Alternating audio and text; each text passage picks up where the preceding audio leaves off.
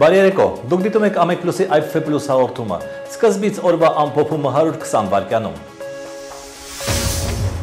Արդյոք հոկտեմբերի 10-ին Մինսկում Հայաստանը կանդամակցի Մաքսային միությանը։ Կրեմլի պաշտոնական հաղորդակցության համաձայն Հայաստանի անդամակցության հարցը օրակարգում չկա։ ՀԿ-ական պատգամավոր Հովհաննես Սահակյանը հարցի հստակ պատասխանը դեռևս չունի։ Մենք ակնկալում ենք, որ ամսի 10-ին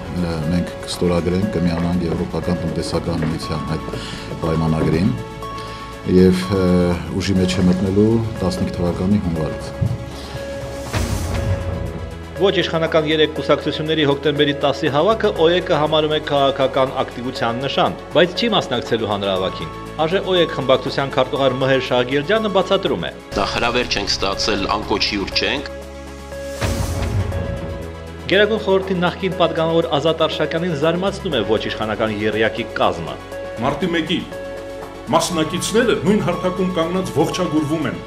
Եթե դուք միասին էիք, ցանից 10 տարի առաջ էլ միասին լինեիք։ Մեզ չհանեիք իրար դեմ։ ԵՏՄ միանալուց հետո Հայաստանի ձկնարտադրողները խնդիրներ կունենան ձկանկերի ներմուծման հետ կապված։ Այսօր հայտարարել է Հայ ձկնարտադրողների եւ ձկնարտահանողների միություն հասարակական կազմակերպության նախագահ Արթուր Աթոյանը։ Մեր ձկնարտադրողին համար մատչելի ձկանկեր ենք ներմուծում եվրոպական երկրներից։ Երբ մենք ընդգրկվենք Մաքսային միության կազմում, մենք ձկանկերի ներմուծման հետ կապված հնարավոր է խնդիրներ ունենանք։ Երևանում տեղի է ունենում երաժշտական երկխոսություն Մետաքսի ճանապարհին փառատոնը, որի ընթացքում 12 երկրի ներկայացուցիչ կներկայացնի իր ազգային տարազը, ժողովրդական նվագարաններն ու ազգային երաժշտությունը։ Հայաստանի ժողովրդական արտիստ Հասմիկ Լեյլոյանը կարևորում է նման միջոցառումը։ Ծանոթացնենք մեր երկիրը, մեր արվեստը, մեր ժողովրդական գործիքները, ժողովրդական արվեստը հատկապես, ժողովրդական արվեստը դա ազգի մտածելակերպն է։ Հոկտեմբերի 1-ից ուժի մեջ մտած գույքագրում եւ փաստաթղթաշրջանառություն պահանջող շրջանառության հարկի մասին օրենքի դեմ ընդվզող առևտրականների բողոքին ի պատասխան Հայաստանի վարչապետ Հովիկ Աբրահամյանը խոստացել է վերանայել որոշ կետեր։ ԲՀԿ-ական պատգամավոր Միքայել Մելքումյանը գտնում է, որ պարզապես հետաձգվում է օրենքով գույքագրում եւ փաստաթղթաշրջանառություն պահանջող կետերի կիրառումը մինչև 2015 թվականի փետրվարի 1-ը։ Իհարկե, բեռը իջեցված ռեժիմ է, բայց այն լուծում է այնքանով, որ հետաձգել են, ինչը որոշակի կես քայլ առաջ է, ժամանակ շահելու առումով, ասել է պատգամավորը։ Հայաստանում Ռուսաստանի հարավային ռազմական շրջանի ռազմաբազայում տեղադրվել է ռուսաստանցի զինագործ Միխայիլ Կալաշնիկովի 3 մետրանոց արձանը։ Այն կառուցվել է Երևանում, Քարից։ Նոյեմբերին նախատեսվում է Հայաստանում ռուսական մեծ ամրոց ռազմաբազայում Կալաշնիկովի թանգարանի բացումը։ Այդ ժամանակ էլ տեղի կունենա արձանի բացումը։ Նախաձեռնությունը պատկանում է ռազմաբազայի հրամանատար Անդրեյ Ռուզինսկուն։ Թուրքիայի հարավ-արևելքում քուրդ բնակչության բողոքի ակցիայի ընթացքում մահացել է 15 եւ վնասվածքներ ստացել տասնյակ մարդիկ, որոշ շրջաններում պարետային ժամ է մտցվել։ Փողոցներում լինելու սահմանափակումներ օրվա որոշակի ժամերին մտցվել են Դիարբեքիր, Մուշ, Վան նահանգներում մասնավորապես, որտեղ անկարգությունները վտանգավոր բնույթ են ստացել։ Ինչպես հայտնում են տեղական ԶԼՄ-ները, երիտասարդների խմբերը քանդում են խանութները, ոստիկանների, շենքերի, ավտոմեքենաների վրա քարեր եւ պայթուցիկ նյութերով շշեր են նետում։ Օրվա լրահոսը։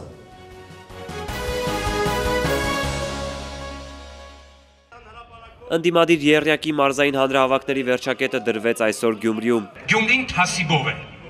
Եվ այս թասիբով մենք կգնանք ամսի 10-ին մեր ասելիքը կասենք։ Շատ հստակ, շատ պարզ, կասենք վեր կացեք ու ռապներդ քաշեք։ Այս երկիրը այլևս ձեր տեղը չէ։ Եռյակը հայտարարում է իշխանություններին բազմաթիվ հնարավորություններ են տվել երկրում առկա խնդիրները լուծելու համար, սակայն հանրապետականն արհամարել է իրենց պահանջները։ Դուք ուզում եք իշխանափոխություն։ Վերջ, ձեր պահանջը ձևակերպված է։ Ժառանգության պատգամավոր Ռուբիկ Հակոբյանը վստահեցնում է այս անգամ իրենք հուսախաբ չեն անելու ժողովրդին։ Այս 3 քաղաքական ուժերին միավորել է մեկ քաղաքական օրակարգ, ամբողջական իշխանափոխություն, եւ դա լինելու է։ Նաիրա Զորաբյանն էլ կոչ արեց չվախենալ ճնշումներին եւ մասնակցել Երևանյան հանրահավաքին։ Ամեն օր իրենց տերերը նման քաղաքապետիկներին ու տարբեր պաշտոնյաների օրը 10 անգամ գցում են աղբամանը, տրորում, թքում վրան, հետո աղբամանից հանում, առանց վրայի փոշին թափ տալու, տանում գնում են պաշտոնի։ Երկրաշարժից 26 տարի անց Գյումրիում դեռ կա 1200 անօթևան, որոնցից միայն 192-ին առաջիկայում բնակարան կհատկացվի։ ՀԱԿ պատգամավոր Լևոն Զուրաբյանը նշում է, որ աղետի գոտի հասկացությունն այս իշխանությունների օրոք դուրս է եկել Գյումրիի սահմաններից։ Բայց այդ աղետը այն երկրաշարժի աղետը չի, որը տարերք էր։ Սա մի աղետ է, որ ստեղծված է մարդկանց ձեռքերով։ Վրաստանաբնակ հայերը, որոնք ստացել են նաև Հայաստանի Հանրապետության քաղաքացիություն, այսօր կանգնել են փաստի առաջ։ Վրաստանի իշխանությունները կատարելով Եվրամիության պահանջները անցնում են վիզային նոր համակարգի։ Արդյունքում Հայաստանի Հանրապետության քաղաքացի ջավախահայերը կարող են տանը մնալ 3 ամիսը 1-90 օր։ Այն անձինք, ովքեր ում պետք էր այդ փաստաթուղթը Հայաստանի Հանրապետության, որ մեկն է Ռուսաստան, իրենք տարվա հիմնական ժամանակը անցկացնում են Ռուսաստանում եւ իրենց այդքան էլ մեծ խնդիր չէ իրենց համար լինելու։ Վրացագետը խնդրի լուծման տարբերակ է առաջարկում։ Եթե օտար երկրացին, առհասարակ Երևանցին ուզում է ինչ-որ բիզնես ծավալել Վրաստանում եւ այցելել է Վրաստան ավել քան 3 ամիս, ինքը դիմում է այստեղ դեսպանատուն, ստանում է այդ դեկարգի վիզան, միգրացիոն վիզան, որը թույլ է տալի իրեն մուտք գործելով Վրաստան, դիմի արդեն կացության քարտի եւ այդ հնարավորություն ստանալու, որ բնակվի մշտապես Վրաստանում։ Այս փաստաթուղթը տրվում է մոտավորապես $50 6 տարի ժամկետով։ Մի խումբ ջավախահայ մտավորականներ դիմել են Վրաստանում գտնվող Հայաստանի Հանրապետության ազգային ժողովի պատվիրակությանը միջնորդելու վրացական իշխանություններին տրամադրել իրենց մշտական կացության իրավունք։ Ազգային ժողովի նախագահ Գալուս Սահակյանը Վրաստանի վարչապետի հետ հանդիպմանը խոսել է խնդրի մասին։ Իրակլի Ղարիբաշվիլին խոստացել է հարցը անպայման կլուծվի։ Եթե մենք եւ Վրաստանը կնքում ենք մի պայմանագիր, որը որ բացառություն է անում մեր քաղաքացիներին Վրաստանում, Վրաստանի քաղաքացիներին մեր մոտ, սա շատ կարևոր է։ Թե որքանով հարցը դրական լուծում կստանա, պարոն Մարգարյանի կարծիքով կախված է Վրաստանի հետ ճիշտ համագործակցությունից։ Ծննդաբերությունից հետո երեխայի խնամքի համար մայրերին տրվող նպաստի չափն ու տևողությունը կկրճատվի։ Կառավարությունը որոշել է փոփոխել ժամանակավոր անաշխատունակության նպաստների եւ պետական նպաստների մասին օրենքները։ Աշխատող մայրերի դեկրետային գումարի չափը հաջորդ տարվանից կախված կլինի ոչ միայն նրանց աշխատավարձից, այլ նաեւ աշխատանքային ստաժից։ Կինը, որը հղիանալուց 1 տարի առաջ է ընդունվել աշխատանքի, կստանա իր փոխհատուցման միայն միջին աշխատավարձի միայն 40%-ի չափով։ 100%-անոց շեմն այլևս չի գործի, փոխհատուցման առավելագույն սահմանաչափը 80%-ն է։ Սակայն ծննդաբերել ցանկացող մայրերին օրենքը տխրեցնելու եւս մեկ դրույթ է սահմանել։ Աշխատանքային ստաժը կհաշվարկվի ոչ ամբողջությամբ, այլ միայն վերջին գործատուի հետ պայմանագրի օրվանից։ Ստացվում է, թե այս աշխատանքս փոխելուց հետո հղիանամ եւ գնամ արձակուրդի, իմ 9 տարվա աշխատանքային ստաժը պետությունը կդնի մի կողմ։ Սահմանադրությամբ ամրագրված սոցիալական արդարության մոդելը վերածվում է սոցիալական անարդարության։ Մենք մի իրավիճակի առաջ ենք հայտնվելու, երբ զույգ կոշիկ ունեցողը, միգուցե ոչ շատ լավ որակի, բայց կոշիկ ունեցող մարդու մի կոշիկը հանելու ենք, զույգի մեկը հանելու ենք, հագցնենք բոբիկ մյուսին, երկուսն էլ արդյունքում մնալու են մի ոտը բոբիկ, մի ոտը կոշիկով։ Իրավապաշտպան Կարեն Մեժլումյանը օրենքի կիրառումը համարում է ժամանակավրեպ։ Նման կրճատումները կբերեն ծնելիության նվազեցման։ Փաստաբանը համոզված է, թեև երեխաների համար տրվող նպաստն ու փոխհատուցումը մեր երկրում այնքան էլ բարձր չէր, սակայն այն ինչ որ կերպ թեթևացնում էր սոցիալական բեռը։ Բնակարանի խնդիր են լուծում, որ հիպոթեք են վերցրել, եթե իրենց այդ փոխհատուցումը ստանում են այս 140 օրվա ընթացքում, նրանք կարողանում են օրինակ այդ վարկը մարել։ Նոր օրենքի դեմ Facebook-ում արդեն գործում է խումբ, առաջիկայում նախատեսվում են տարատեսակ բողոքի միջոցառումներ։ Ինչպես անել, որպեսզի պետական բյուջեից հատկացվող միջոցները նպատակային օգտագործվեն։ Ազգային ժողովում սեմինար քննարկում էր նվիրված ծրագրային բյուջետավորմանը։ Այս անգամ ուսումնասիրվել է գյուղատնտեսության եւ բնապահպանության ոլորտը։ Համապատասխան հանձնաժողովի անդամ Բարգավաճ Հայաստան կուսակցության падգամավոր Վահագն Մաղսուդյանին հետաքրքրում էր, արդյոք ընդհանրապես խորհրդատվության համար որևէ ծրագիր իրականացնելիս պետք է առանձին գումար հատկացնել։ Ուղղակի խորհրդատվական գումարները 5-10% է կազմում։ Падգամավորը որոշեց ներկայացնել Աֆղանստանի օրինակը։ Աղվան գյուղացին ուրիշ մակարդակ է, մեր գյուղացին ուրիշ մակարդակ է։ Մենք ինքները սովորեն մեր գյուղացին, որտեղ մեր հողագործը իրոք հողագործ է, ռեժպար մարդ է։ Ֆինանսավարկային եւ բյուջետային հարցերի մշտական հանձնաժողովի նախագահ Հայաստանի Հանրապետական կուսակցության падգամավոր Գագիկ Մինասյանը կոչ արեց Վահագն Մաղսուդյանին չշեղվել թեմայից։ Չկա անեկդոտ կա, ասում դրանց ես տրակտորի ո՞ր մասին ենք կապությունել։ Բայց այսօրվա թեմայի հետ ձեր բարձրացված հարցը ունի այնքան կապ, ինչքան որ ասենք թե ես ասեցի այն ամենը։ Սեմինար քննարկման կազմակերպիչներից հանրային ֆինանսների կառավարումը Հարավային Կովկասում ծրագրի փորձագետ Էդվարդ Սաֆարյանը փորձեց պարզաբանել, թե ինչի համար են պետք խորհրդատուները։ Ինքը իր աշխատանքի վերջում պետք է առաջարկի նոր, ասենք Հայաստանի համար կիրառելի լոկալիզացված տեխնոլոգիա։ Պատգամավորների եւ նրանց օգնականների փորձագետների համար կազմակերպված այս սեմինարի կարևոր արդյունքը ըստ Գագիկ Մինասյանի կլինի այն, որ քննարկման ընթացքում կձևավորվի գիտակցված պահանջարկ ծրագրային բյուջետավորման նկատմամբ։ Գեղագիտության ազգային կենտրոնի ղեկավար Լևոն Նիգիցյանի որոշումը քննարկման առարկա է դարձել հանրային խորհրդում։ Նա որոշել է կենտրոնի քանդակի բաժնի արվեստանոցը Սարյան 27 հասցեից տեղափոխել։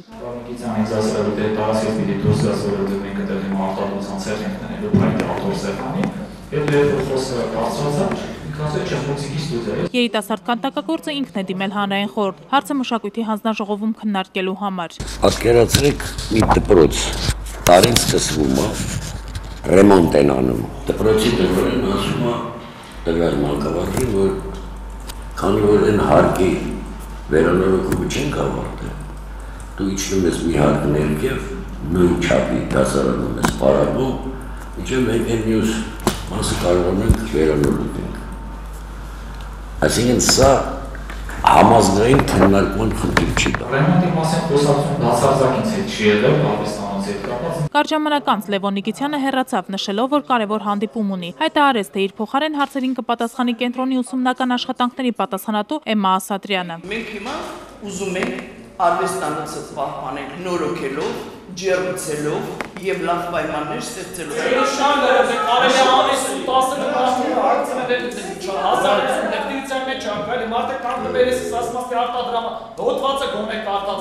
Վերանորոգումը տարածքում իրականացվում է փուլ առ փուլ եւ հնարավոր է 1 տարվա ընթացքում նոր ավարտվի։ Քննարկմանը մի քանի առաջարկ ներկայացվեց, մասնավորապես տարածքը նորոգել եւ վերադարձնել քանդակի բաժնին։ Վերջնական որոշումը կկայացվի 3-4 օրվա ընթացքում։ Չնայած այսպես կոչված կոնտակտային խմբի ջանքերի լարվածությունը Ուկրաինայի արևելքում շարունակվում է։ Հատկապես Դոնեցկի մարզում պարբերաբար վերսկսվում են փոխհրաձգությունները ռուսամետ զինյալների եւ ուկրաինական բանակի միջև։ ԵԱՀԿ ջանքերը 15 կիլոմետրով իրարից հեռացնել հակամարտող ուժերը առայժմ ոչ ամենուր են արդյունքի բերում։ Օրվա գլխավոր թեման։ Ուկրաինայում իրավիճակը համեմատաբար խաղաղ է ըստ հայ քաղաքագետների մեկ ամիս առաջ Ուկրաինայում հայտարարված հրադադարից հետո զգալի փոփոխություններ են նկատվում։ Ուկրաինան փաստորեն սպառել էր իր ռեսուրսները օգտագործել, իր զորքի մեծ մասը շրջապատման մեջ էր, մյուս կողմից Ռուսաստանը սանկցիաների տակ էր արևմուտքի կողմից, Ռուսաստանին շահավետ չի, որ խորանա այդ սանկցիաների խնդիրը, եւ դրա համար ուկրաինացիների եւ ռուսների Ռուսաստանի շահագրգռվածությունը բերեց նրան, որ այդ խաղաղությունը հաստատվեց։ Սակայն խաղաղությունը չափազանց փխրուն է, ցանկացած պահի կարող է կրկին ռազմական դրություն հաստատվել, համոզված են քաղաքագետները, հարատև խաղաղության համար այլ լուծումներ են պետք։ Что делать для того, чтобы решить проблему, искать ее политическое решение, искать возможности настоящих договоренностей между элитами Донецка и Луганского региона с одной стороны и киевскими властями с другой. Ուկրաինայի վիճակը ավելի կբարդանա, ձմռանը երբ առաջ կգա գազի խնդիրը, չեն բացառվում նոր զարգացումներ, այդ թվում նաև ռազմական։ Վաղաժամկետ Ուկրաինայի դեպքում տալ պոզիտիվ սցենարները, որովհետև եւ թեժ պայքարը, որը կա երկրի ներսում, եւ շահերի բացարձակապես չի համընկնումը, դրա պարագայում հանդես են գալիս որպես անկայունության նպաստող գործոնը, որը Ուկրաինայի պայմաններում պահպանում է իր արդիականությունը։ ԵԱՀԿ-ի ջանքերը 15 կիլոմետրով հեռացնել հակամարտող ուժերին ըստ քաղաքագետների դեռ իրատեսական չէ։ ԵԱՀԿ-ն ավելի շուտ տեխնիկական խնդիրներ կարող է լուծել, 15 կիլոմետրանոց գոտիներ ձևավորելը, որը նույնպես բարդ խնդիր է։ Պաշտոնական Կիևը արդեն քայլեր է անում Ռուսաստանի հետ իր սահմանի անվտանգությունը ամրապնդելու համար։ Նախարարական պալատը այսօր արդեն համաձայնվել է հավելյալ գումար հատկացնել վարչապետ Արսենի Յացենյուկի առաջարկած պատնախագծի համար։ Հայտարարվել է, որ սահմանները ամրապնդելու այս նախագծի համար պետք է 66 միլիոն եվրո։ Վերջերս Յակուտսկում Պուտինը հարցազրույց է տվել BBC-ի թղթակցին եւ ասել, որ Ուկրաինայում իրավիճակը չէր լիցքաթափում այն պատճառով, որ Կիևի իշխանությունները բանակցությունների մեջ չէին մտնում ապստամբների հետ եւ խնդիրը ցանկանում էին լուծել բացառապես ուժային եղանակով, ուղիղ կրակ բացելով խաղաղ բնակավայրերի վրա։ Հիմա իրավիճակը ըստ Պուտինի բարելավվել է եւ Պորոշենկոն համաձայն է բանակցությունների։ Ուկրաինան եւ Արևմուտքը բնականաբար այլ կարծիքի են։ Նրանք վստահ են, որ Ռուսաստանը դժգոհ լինելով Կիևի նոր իշխանությունների արևմտամետությունից սկզբից անեքսիայի է ենթարկել Ղրիմը, իսկ այնուհետև իր քաղաքացիներին եւ մեծ քանակությամբ զենք ուղարկելով Ուկրաինայի արևելք, այնտեղ ապակայունացրել է վիճակը։ Սա այն դեպքն է, երբ երկու կողմերի տեսակետները պետք է գումարել իրար եւ բաժանել երկուսի ճշմարտությունը ստանալու համար։ Համենայն դեպս Ռուսաստանի ծրագրերը ցամաքային սահման ունենալ Ղրիմի հետ կարծես թե տապալվել են։ Ռուսաստանը իջեցրել է հավակնությունների իր մակարդակը, իսկ դա նշանակում է, որ իրավիճակը եթե ոչ վերջնականապես կխաղաղվի, ապա գոնե կսառեցվի։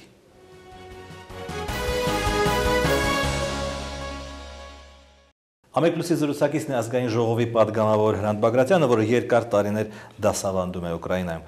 Իրավիճակը, պարոն Բագրատյան, Ուկրաինայում ռազմական տեսանկյունից մոտ է լիցքաթափմանը, խաղաղությունը մոտ է։ Դժվարանում եմ ասել, հուսով եմ, որ այո։ Համենայն դեպս 3 ժամը երեկոյան 10:00-ից համատարած հանգիստ է, այսօր առավոտ նայել եմ, կրակոցներ չեն եղել։ Եվ դա կլինի արդեն վերջնական լուծում, թե կլինի ժամանակավոր ինչ-որ զինադադար։ Չէ, ես շատ մեծ բան կվերցրած կլինեի իմ վրա, եթե ասեի վերջնական լուծում։ Բայց մի բան գիտեմ, որ դեռևս Մինսկում զինադադարի վերաբերյալ պայմանավորվածություն կար, այն որոշ չափով հարգվում էր բացառությամբ Դոնեցկի օդանավակայանի շուրջը մարտերը։ Եվ ինչքան հասկացա, Դոնեցկի օդանավակայանի շուրջը մարտերն ցույց տվեցին կողմերից ոչ մեկը չի հաղթում, եւ կարծես թե իրենք գնացին վերջնական զինադադարի։ Ինչքանով է այն հարատև, ես չեմ կարող ասել։ Սկզբունքային լուծումը ինչ պիտի կլինի անորոշ կարգավիճակով Դոնեցկի եւ Լուգանսկի մարզեր, կլինի Ռուսաստանին պատկանող Ղրիմ եւ կլինի մնացած Ուկրաինա, որը կլինի արևմտամետ։ Նախ Ղրիմը չխառնենք։ Ղրիմում եղել է ինքնորոշում, Ղրիմը հայտարարվել է Ռուսաստանի մաս։ Ուկրաինան դրա հետ համաձայն չի, համարելով որ դա խախտել են այդ բաները, հանրակրվեն տեղի ունեցել ուժի պարտադրանքով։ Ռուսաստանն էլ համարում է, որ դա ինքնորոշում եղելով ինչպես Շոտլանդիայում, ինչպես Կատալոնիայում եկավ։ Ինչ վերաբերում է Դոնբասին, կա համատեղ ստորագրված թուղթ եւ Ուկրաինայի իշխանության եւ ընդդիմության, այսպես ասեմ, ինչպես հաճախ են ասում ռուսներն ասում են աշխարհազորներ, ուկրաինացիներն ասում են սեպարատիստներ, միջև համաձայն այդ թղթի, դա ստորագրվեց Մինսկում, եթե հիշում եք, շեշտված է Ուկրաինայի տարածքային ամբողջականությունը։ Բայց նաև գրված է, որ կընդունվի օրենք տեղական ինքնակառավարման եւ Դոնեցկի ու Լուգանսկի մարզերը կստանան լայն իրավունքներ։ Դա բավարար է Ռուսաստանը։ Այո, որպեսզի դուք պատկերացրեք ինչի մասն է խոսքը, ֆինանսական ռեսուրսները Ուկրաինայի ամբողջ կոնսոլիդացված բյուջեն 450 միլիարդ հրիվնա է, դրա 65%-ը Կիևում է մնում, 35%-ը մնում է տեղերին։ 35%-ը փոքր թիվ է, բայց Հայաստանում ասում 10% է, Հայաստանում ընդհանրապես չկա։ Այս նոր բանով բացառությամբ ավելացված արժեքի հարկի, ակցիզների եւ մաքսային турքերի 70 քանի տոկոսը միջոցների կմնա տեղերին։ Իսկ դուք գիտեք, որ Դոնեցկի մարզը հատկապես եւ Լուգանսկը ինդուստրիալ ռեգիոններ են, Դոնեցկի մարզում օրինակ 91% ապրում է քաղաքներում, ասենք մարզը ինքը մոտ 20-100-150 հազար բնակչություն ունեցող եւ ավել քաղաքներից բաղկացած։ Եվ ուրեմն սպասելի է, որ այս տեղական ինքնակառավարման այս ապակենտրոնացումը նախ եւ առաջ թույլ կտա, որպեսզի այս մարզերը իրենց աշխատած փողը պահեն իրենց մոտ։ Նաեւ խոսք է տրվել, այդ նույն թղթում է գրված, որ ամեն մի բնակավայրում իրավունք կունենա խոսել իրենց լեզվով։ Խնդիրը լուծված է այսպիսով։ Դե չգիտեմ, ասենք սա ստորագրել են երկու կողմերը։ Հիմա գոհ են, երջանիկ են, թե ստորագրել են մի բան, անելու են մեկ այլ բան, ես չեմ կարող դա ասել, մեծ պատասխանատվություն կներ գնահատական տալը։ Շնորհակալություն։ Իմ զրուցակիցն էր ազգային ժողովի պատգամավոր Հրանտ Բագրատյանը։